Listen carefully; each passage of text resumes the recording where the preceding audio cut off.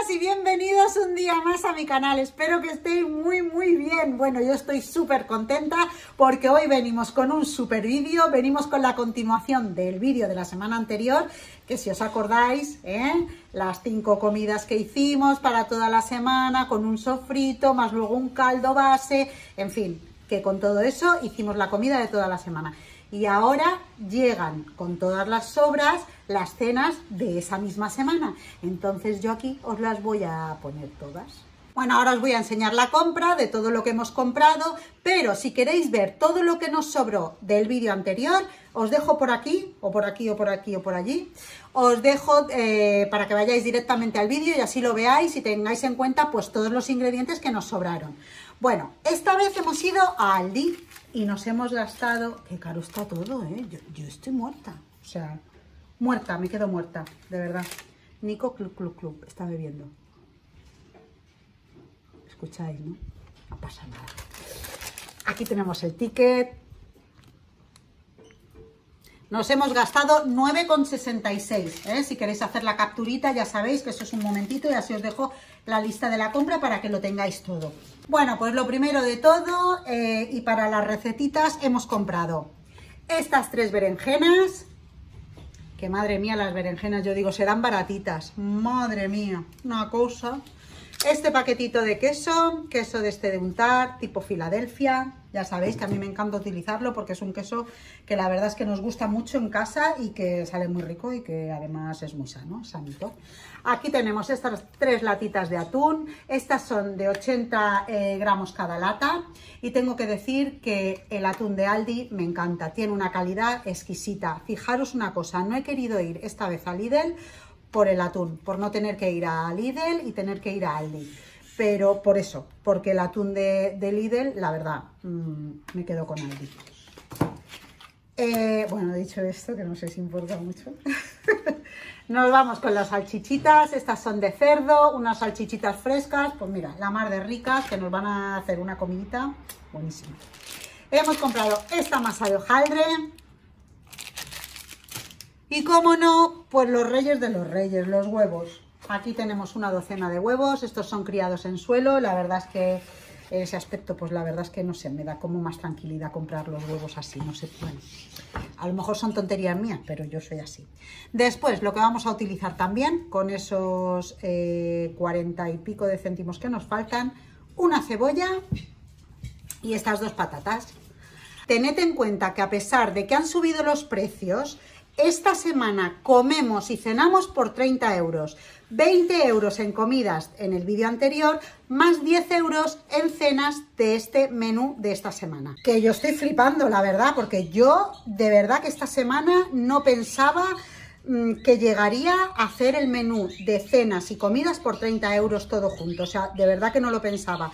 Porque si nos ponemos a comparar los vídeos anteriores de hace unos 6, 8 meses, un año incluso, y comparamos las recetas por 10 euros que salían a ahora, como están los precios, como ha subido todo, yo creo que serían unos 14 euros más o menos. O sea, de verdad que yo creo que no podríamos superar los vídeos que teníamos antes con ahora. Es que yo de verdad que es que no sé ni cómo lo he podido hacer, de verdad. Así es que ahora ya sí, con todo esto, vamos a hacer unas cenas que quedaros, que os va a encantar.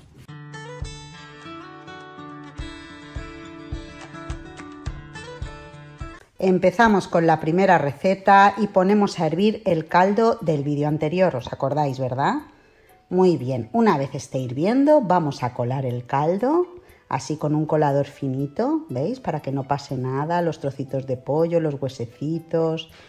Y luego, por otra parte, vamos a separar la carne, que en este caso son carcasas, y vamos a separar la verdurita.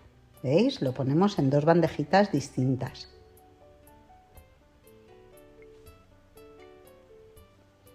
Aquí tenemos el pollo que lo hemos desmenuzado. Está todo bien desmenuzadito y con mucho cuidadito porque hay muchos huesecitos pequeños. Y ahora en el caldo vamos a poner una parte del pollo y vamos a reservar la otra parte. ¿Veis? Removemos así un poquito, mezclamos todo el pollito con el caldito. ¡Uy, qué rico! Y ahora vamos a poner los tallarines que nos habían sobrado del vídeo anterior, pero los vamos a cortar. ¿Veis? Los troceamos. Así, los partimos, removemos, dejamos hervir el tiempo que pone el paquete. Y aquí ya tenemos lista la sopa. Mirad qué rica. Queda una sopita súper rica con un caldito riquísimo. Hacemos plato y mirad qué cenita tenemos tan deliciosa, tan rica.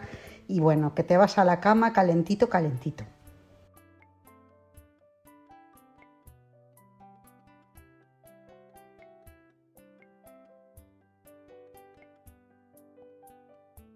Vamos con la siguiente receta y vamos a utilizar el sofrito base que hicimos en el vídeo anterior, ¿eh?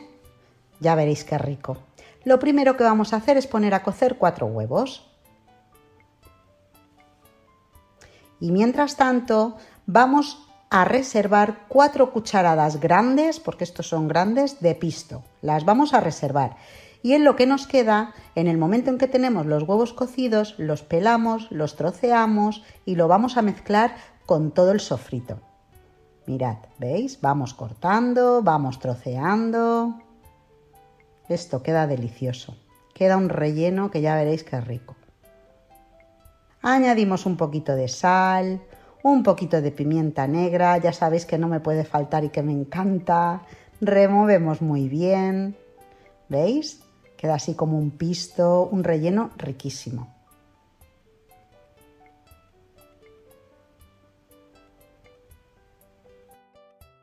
Aquí tenemos la masa de hojaldre, la abrimos, estiramos así un poquito porque viene con los plieguecitos, estiramos bien, así, y vamos a ir poniendo el relleno.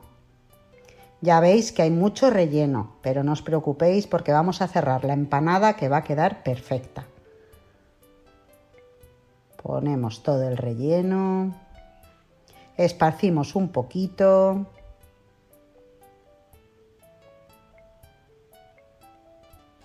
Y la vamos a cerrar así, por la mitad. Y la vamos a cerrar como si fuera una calzone. ¿Veis? Cerramos. Así, trencita, trencita, trencita. Así, como si fuera una empanadilla gigante. Pues lo mismo.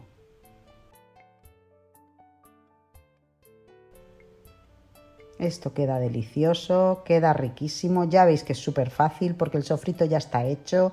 Simplemente cocer los huevos, rellenar, pintamos, ¿veis? Pintamos con un huevo batido. Así, para que quede bien doradito y así tenga una pinta deliciosa. Ya veréis. Ahora pinchamos con un tenedor para que así el vapor de dentro pueda salir y la masa no explote, que eso también es importante. ¿Veis? Vamos pinchando. Así.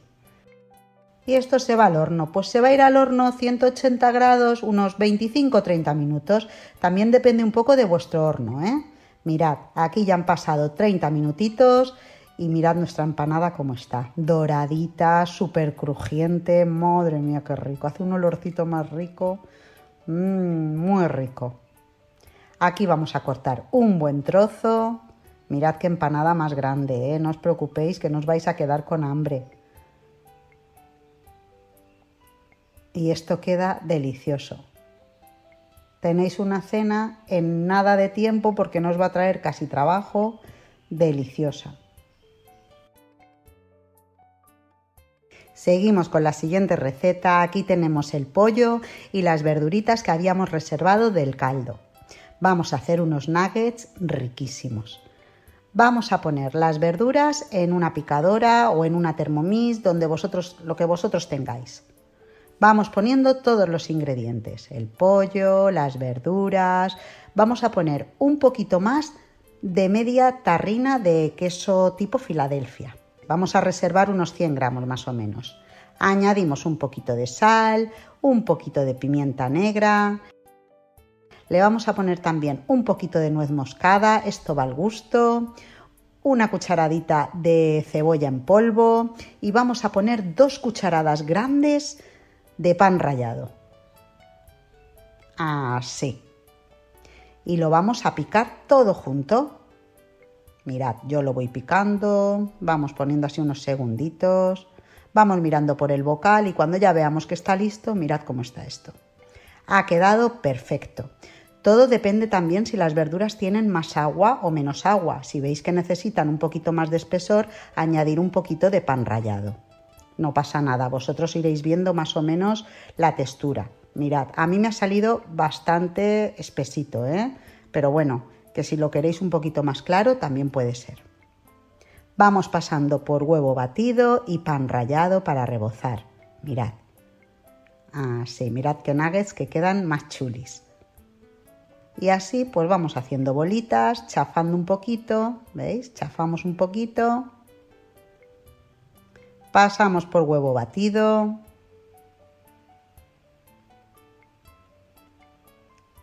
Y rebozamos con el pan rallado. Salen unos nuggets de verdad riquísimos y además salen muchísima cantidad, ya veréis. Aquí ya los tenemos todos listos. Mirad cuántos salen, además llenan muchísimo. Vamos a poner 6 nuggets en la freidora de aire. Para las que tengáis freidora y me decís muchas veces, ¿los puedo hacer en la freidora? Pues mirad, los vamos a hacer en freidora y vamos a ver cómo quedan. Les voy a añadir así un chup chup de spray de aceite de oliva virgen extra y para adentro que se van. Los demás los voy a hacer fritos.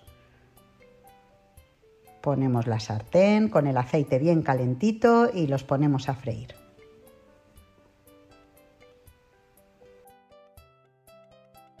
Por un lado, por el otro, más o menos unos 3-4 minutitos por cada lado. Y esto está, bueno, riquísimo. Quedan doraditos, doraditos, fuego medio, que no esté el aceite muy caliente tampoco. Los vamos sacando a una bandeja con un papel absorbente para que así absorban el exceso de aceite. Mirad cómo quedan, qué color tan bonito. Madre mía, qué ricos. Aquí tenemos hechos ya los de la freidora. Mirad cómo quedan también de doraditos. Quedan impresionantes, de verdad. Quedan muy ricos. La verdad es que casi no hay diferencia de unos a otros. De los fritos a los hechos en freidora.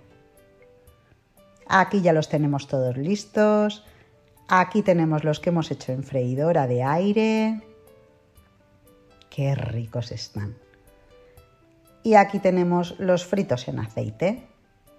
Mirad, estos son en freidora de aire para que veáis que quedan súper jugosos por dentro, que están muy ricos, que de verdad que merece la pena hacerlos en freidora y no utilizar aceite. Y mirad, y estos son los fritos. Todos están riquísimos. Vamos con estas berenjenas rellenas que son súper fáciles y súper ricas, ya veréis. Y lo mejor de todo, pues que lo hacemos todo con sobras. Lo primero que vamos a hacer es cortar las berenjenas, le quitamos el rabito, las partimos por la mitad, ¿veis? Así. Y les vamos a hacer unas rajitas para que así se hagan más rápido, ¿veis? Y la carne se despegue mejor de las barquitas.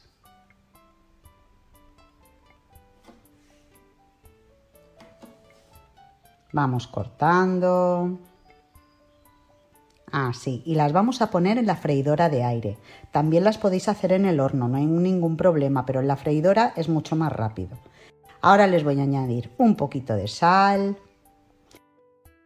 un poquito de pimienta negra. La berenjena que queda la pondré luego porque no me cabe dentro de la freidora. Entonces añadimos un poquito de aceite en spray y aquí ya las tenemos torraditas, que mirad cómo quedan, que quedan súper jugosas, mirad. Y lo bien que se despegan de la barquita, ¿veis? Al hacerle los cortes queda súper bien. Han estado en la freidora de aire 20 minutos a 180 grados. ¿Veis? Y quedan perfectas. Ahora, una vez tenemos toda la carne fuera, lo que vamos a hacer es cortarla, así con un cuchillito. Chum, chum, chum, vamos cortando para que queden trocitos pequeñitos. Lo ponemos todo dentro de un bol.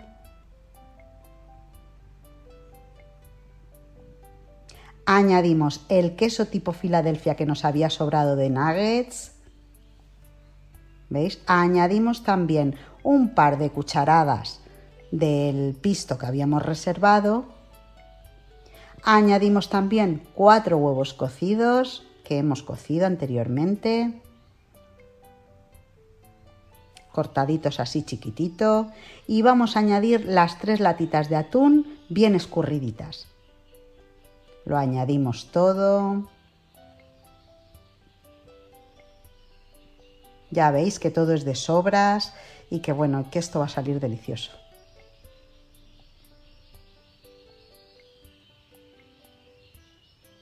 Una vez lo tenemos todo, lo mezclamos todo muy bien mezcladito y esto es un relleno que está delicioso. De verdad que está muy rico, que tenéis que probarlo porque os va a gustar mucho.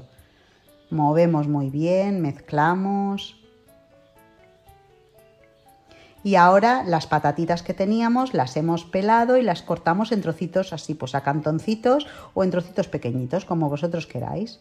Las vamos a poner en la freidora, menú patata para adentro y mientras tanto vamos a rellenar las berenjenas. Mirad cómo quedan, ¿eh? Bien rellenas, porque además ha salido muchísimo relleno. Las ponemos en una bandeja. Si queréis las podéis gratinar un ratito en el horno. Yo no las he gratinado porque así quedan deliciosas, pero si queréis lo podéis hacer, ¿eh? Simplemente ponéis un poquito de queso y las metéis en el horno y también quedan deliciosas. Mirad, aquí ya tenemos las patatitas, añadimos así las patatitas por encima y tenemos una cena espectacular. Quedan muy ricas porque las berenjenas quedan súper flojitas y quedan deliciosas. Añadimos un poquito de sal a las patatitas y aquí tenemos una cena espectacular. Mirad qué ricas. Quedan muy ricas y este relleno es muy bueno. Me gustaría que lo probarais y que me dijerais en comentarios. Vamos con la siguiente receta. Vamos a utilizar el arroz que nos sobró. Mirad, ya veréis qué fácil y qué rico lo que vamos a hacer. Lo primero que hacemos es cortar un dientecito de ajo, así, en trocitos bien pequeñitos. Y ahora en una ollita o en una sartén ponemos un chorrito de aceite de oliva y ponemos a sofreír el ajo. Pero esto es muy rapidito, ¿eh? En el momento que ya empiece el aceite así a borbotear, ¿veis? Añadimos el arroz. ¿Qué somos 4? Pues 4 puñados de arroz. Fuego medio, que no se nos queme el ajo. Así. Añadimos un poquito de sal y removemos. Lo vamos a tener sofriendo varios minutitos, unos 4 minutitos más o menos. Que quede el arroz bien sofrito. Lo que queremos es que el almidón se vaya, para que así luego nos quede bien sueltecito. ¿Veis? Vamos sofriendo, fuego medio, vamos moviendo, que el arrocito se quede bien sofritito, bien transparente. ¿Veis? Para un lado, para el otro, no os preocupéis, lo podéis mover todo lo que queráis. Añadimos el agua, vamos a añadir el doble de agua que de arroz. ¿Veis? Movemos un poquito, ya veis que simplemente lo va a cubrir y que nos va a pasar la yemita del dedo. ¿Veis? Ahí estoy comprobando que no me queme. Justo la yemita del dedo.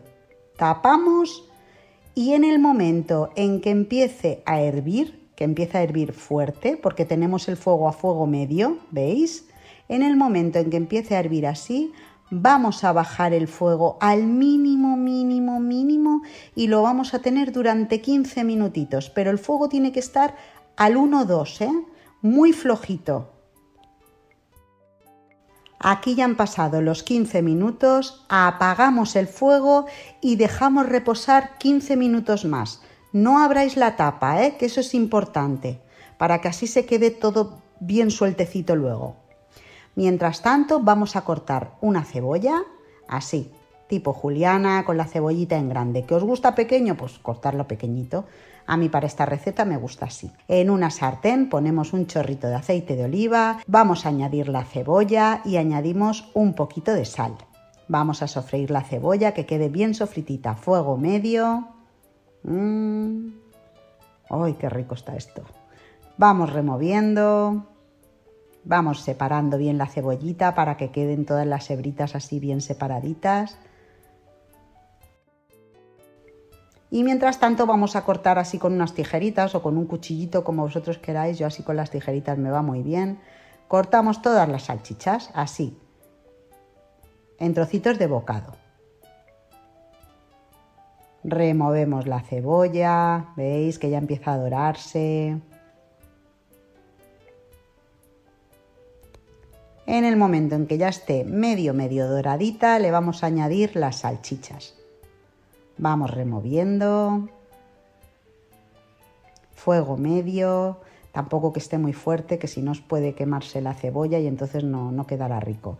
Añadimos un buen chorreón de vino blanco, un poquito de sal, un poquito de pimienta y mirad.